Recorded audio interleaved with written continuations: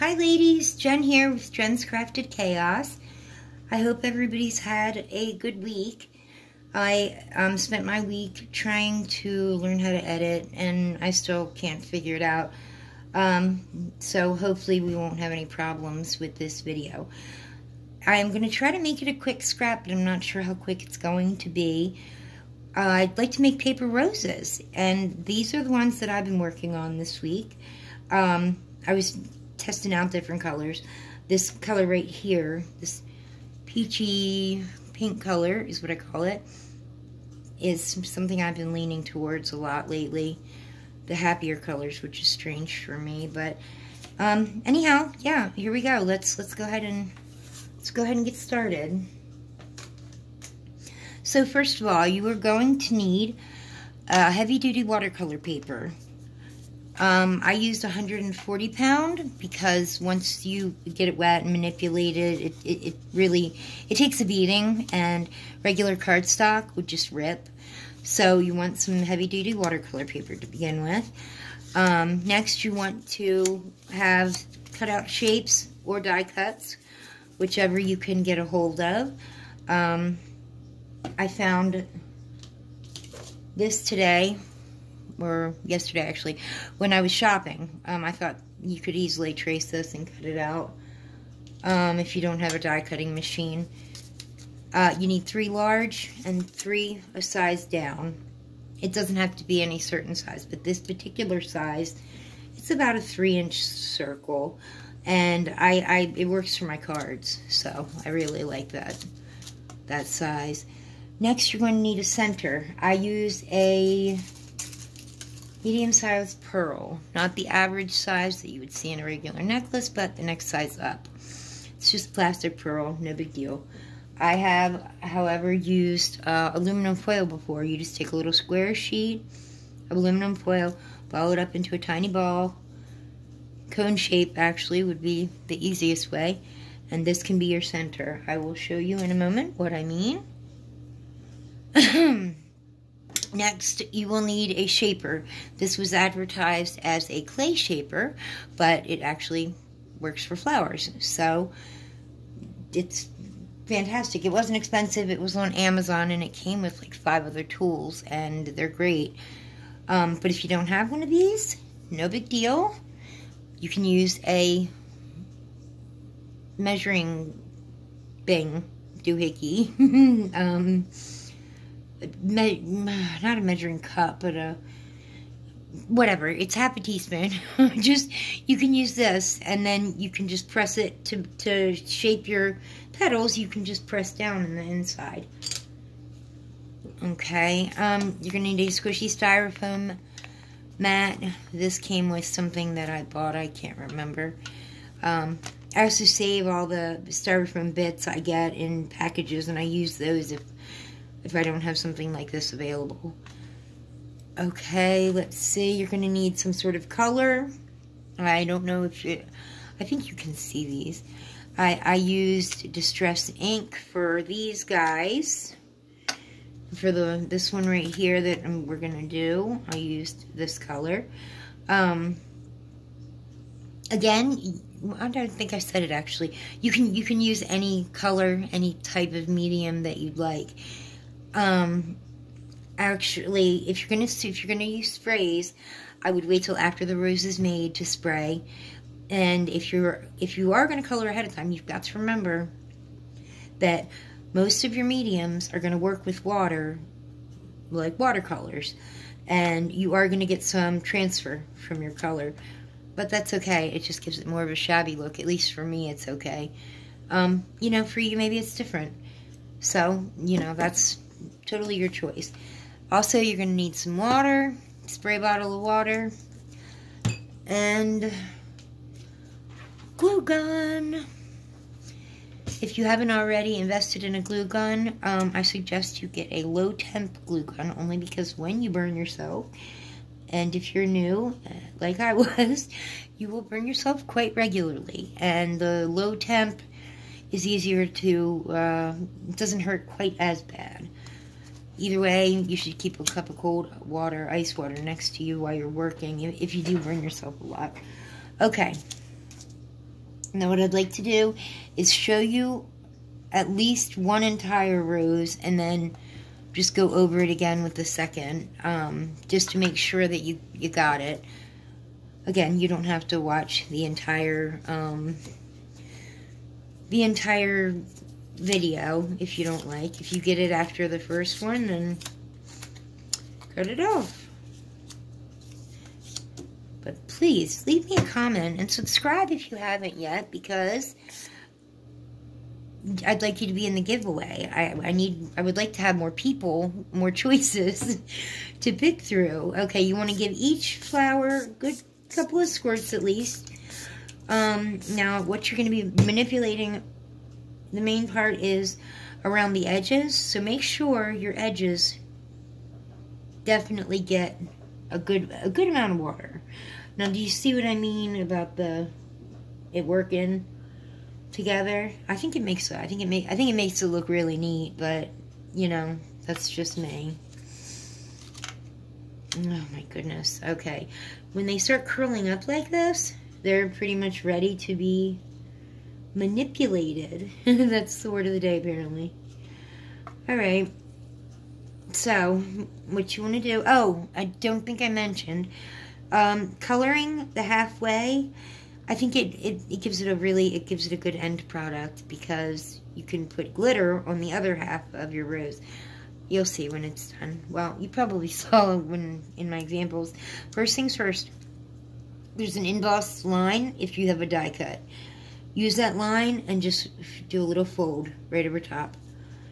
Not difficult at all unless your card is completely dry, in which case either spray it again, or if you're worried about spraying the card again because everything else is wet, get a baby wipe and get your fingers moistened on the baby wipe, and then you can flip the ends over like so. But make sure you don't halfway this, because this is really what makes your rose look like a rose, is this folded over part. And you don't want it like super folded over, but definitely want, yeah, see, I didn't get the edges very well. So much for doing what you teach, right? Oh well. I can say, regardless of how this video turns out, and I hope I don't say a lot of ums, and I hope I don't go on and on about ridiculous stuff, but either way, this is being put out because I cannot take another tutorial to myself on making paper roses. However, I have become a pro.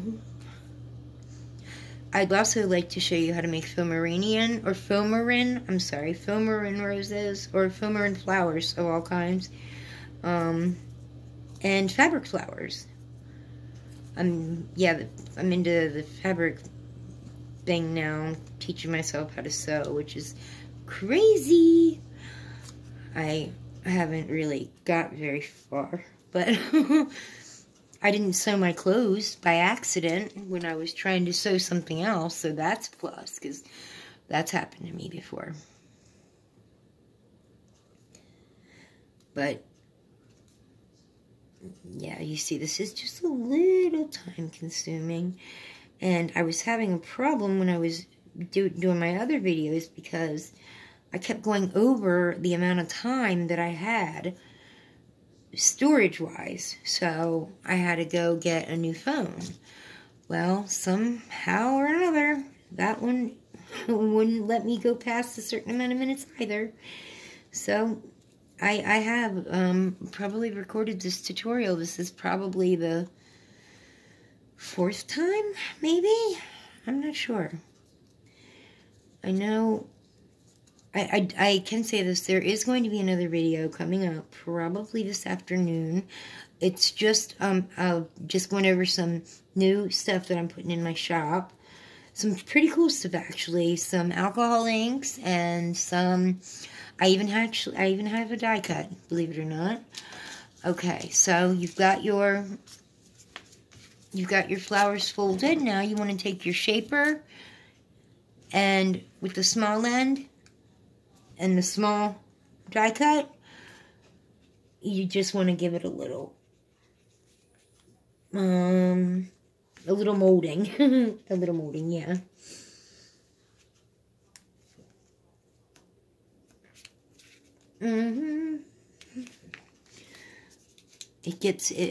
It dries pretty quickly too. That's the only problem, is that it's like if you don't manipulate it quick enough, it starts to dry up and become harder. And like I said, I've been making roses for a couple of days now, so my hands are starting to hurt from doing all the pressing. Now for the big ones, just give each petal a nice push. And then one in the center. Oh my, I don't think I did the centers on these guys. Here we go.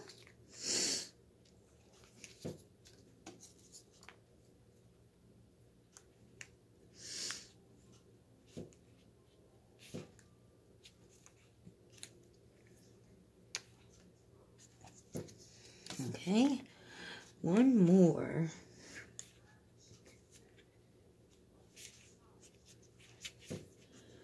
All right, now you want to start with your small ones first. Okay, now what you want to do is take your center, your foil, or your pearl, whichever you choose. Put a little dab of glue in the very center of your small flower layer and drop your pearl in it. Okay, next you want to go crossways. Of course, it's not completely across because it's a 5-petal flower. However, just, go here and here. The first and the third petal. There we go. There we go. Just give a nice bit of glue on each one. Spider webs are part of the experience with crafting. It's sad but true. Now you want to take both of the first two and you want them to meet in the center over top your pearl. And you want them to hug.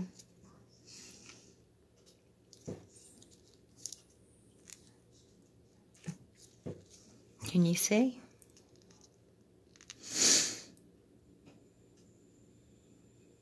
Just hold it for a moment.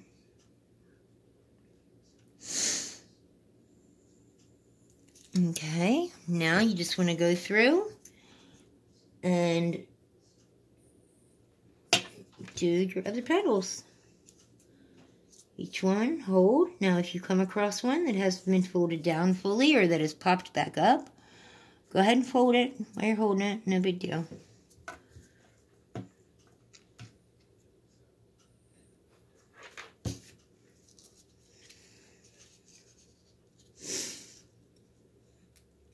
I always go clockwise. It makes the petals look nice if they're all going in the same direction, obviously. Oh, no, you see this? No bueno. Alright, next. Alright. No, somehow I turned out a little crooked this time, but that's okay. No such thing as mistakes, just happy accidents. Alright, next you want to do your next small one as your second. You want to line up your colors. Keep all your purple to one side. Or whatever color it is you chose to do. I mean, you don't have to do it halfway. That's one way I like it.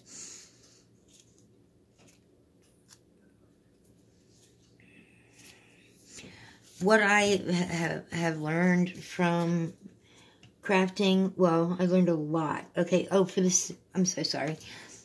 for this next layer, you want to start the glue, do a line across the bottom of the petal. Obviously not the bottom, but as low as you can go without being under the flower. Okay? And then you want to attach it next and hold. Again, with the folding, if it still needs to be folded, fold it. Now, couple things when you first start crafting. One thing is, don't let your first try at anything discourage you from trying it again, because eventually it's going to turn out right. I mean, like me and these stinking roses, how long it took me to get them right. But, you know, I had some terrible stuff. I really did, but I stuck with it, and I'm glad I did, because every day I learn something new. And so the one thing is, don't get discouraged. And the next thing is, enjoy the journey. I know it's written everywhere, but for crafting, the best part, I think, is the making of it. I mean, even though this is probably my millionth rose that I've made in the last week, that's a lie. 2 weeks I've been doing flowers. Remember, keep your glue at the bottom. Now, only do one at a time and hold it. I'm doing 2 for time's sake, so that way I have time to show you another flower.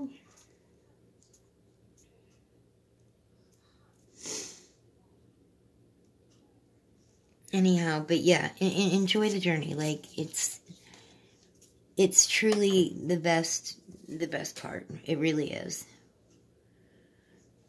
And a big thing for me is overthinking everything. Overthinking, over planning, over organizing, over. That should be my middle name. I'm not kidding. Alright, here we go. Now, remember, line at the bottom.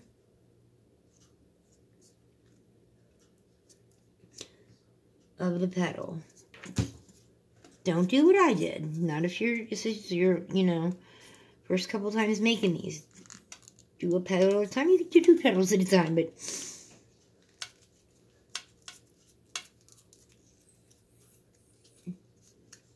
just take that extra 30 seconds that I'm going to gain. And make sure your rose turns out beautiful the first time, because that, as much discouragement as you get from a bad one, the encouragement from a good one is just that much sweeter. And it doesn't have to be a rose. I mean, it can be anything. Look at this. You see? That's what happens.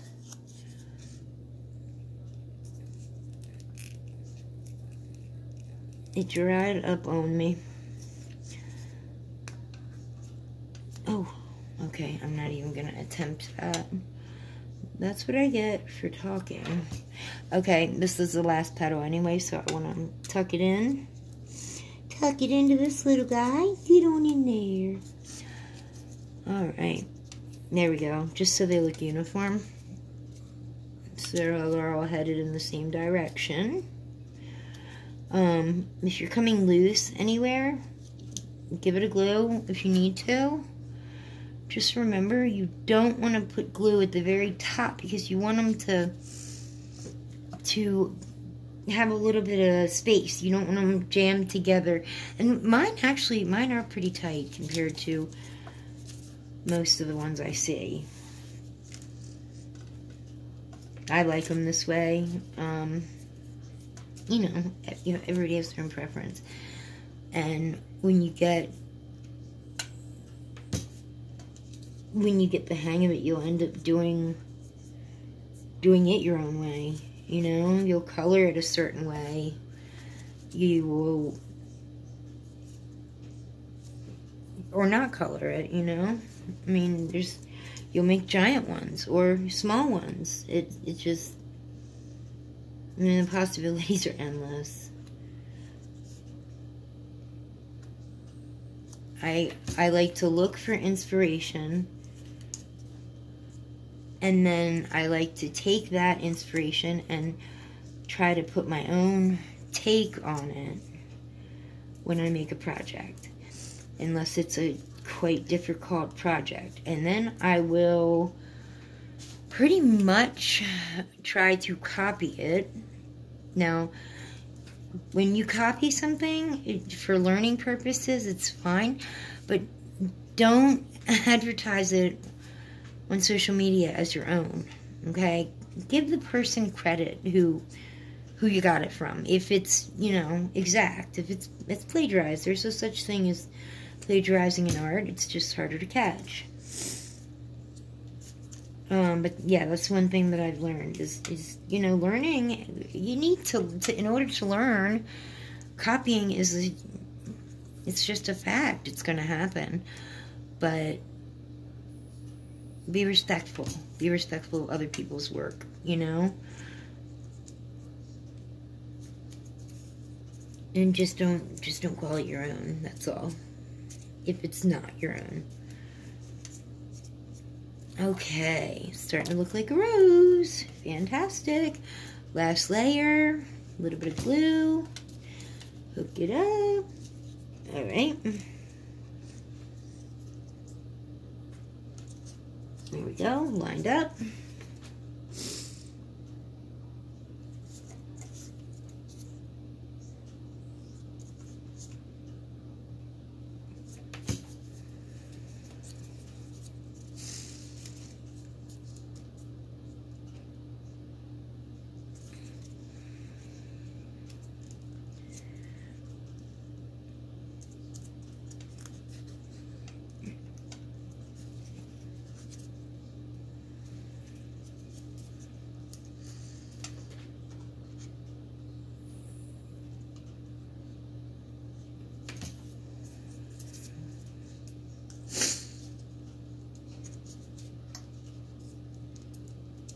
Remember, tuck in your last petal to the one before it. And remember to go clockwise. I mean, I guess you could go counterclockwise, especially if you're left-handed, but just try to go in the same direction, so your petals, you know, go the same direction.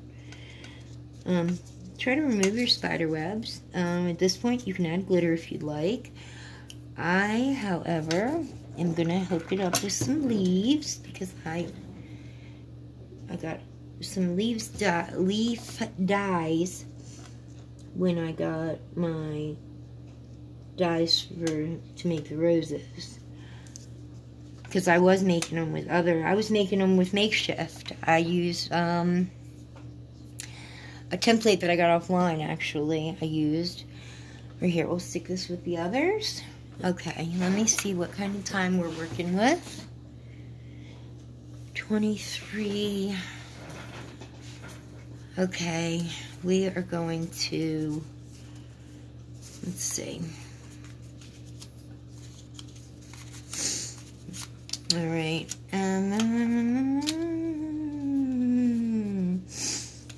All right, let's see here. All right, I'll show you real quick how to do the coloring. For these little guys, I generally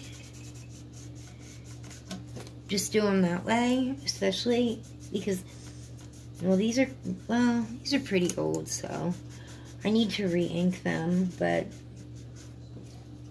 the ink, honestly, is not too much more expensive than the... Alright, I'm going to show you a couple of these flipped over. I'm molding them again just to give you a good idea, and I'm getting short on time, so I hope you catch this. Alright, now, first thing, after you get them wet, after you color them, and then you get them wet, you want to give them a second to begin to curl. When they start popping up in the center, they're ready to go. Go all the way around on all 5 of your petals, or all 5 of your layers, and flip it like so. Okay? And do not forget to do this. Next, you want to give it a mush in the center. Let me see. 1 here, 1 on each petal. Give it a good press. And then 1 in the very center, okay? Don't forget. I'll show you 1 more,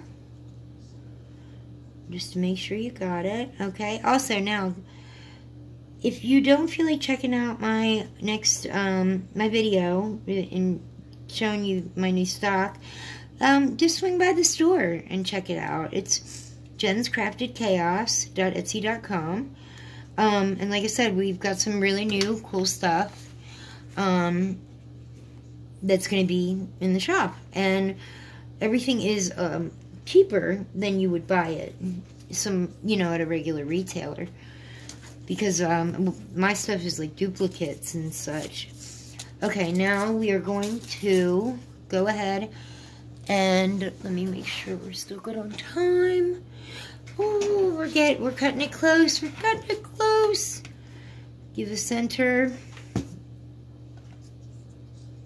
a bit. Okay. I'll just show you how to do the bud. Go a little bit on the right across from each other. Well, first and third petal. Okay. Have them meet in the center and hug. Hi, how are you? I'm good, how are you? Yep, I said it. Okay. I'm getting ready to be cut off, so let's just get this bud done. I just want to thank whoever is watching right now for sticking with me, and I do appreciate it. And again, if you haven't subscribed, make sure you do so that you can be joined in on our giveaway. And of course, when I say our, I mean mine and Maggie's. I don't know if anybody has seen who Maggie is, but check out my Etsy shop and you'll see she's my co-creator, I guess you could say. Her name is Maggie May Marth. There's a picture of her on my Etsy shop. Anyway, alright, there's our bud.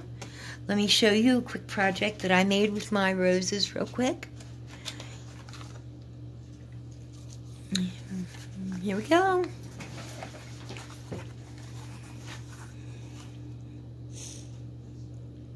It's nothing special. I can't decide if it's tacky or romantic or tacky. I'd never seen the roses red, and so that's where that came from. Anyhow, so this is what I made, and gosh, if you do make these, please take pictures and send them to me, and comment and follow me on Instagram. It's Handcrafted Chaos, and Jen Marth on Facebook. Wow, that's a mouthful. So yeah, follow, subscribe, comment. I'm asking a lot, aren't I? Don't worry, I don't want your kidneys or anything like that. At least, not yet. Anyway, guys, you guys have a great night, and I hopefully will see you in my next video. And I promise I won't let a whole other week go by. I will do my next one in the next couple of days. Take it easy. Happy crafting.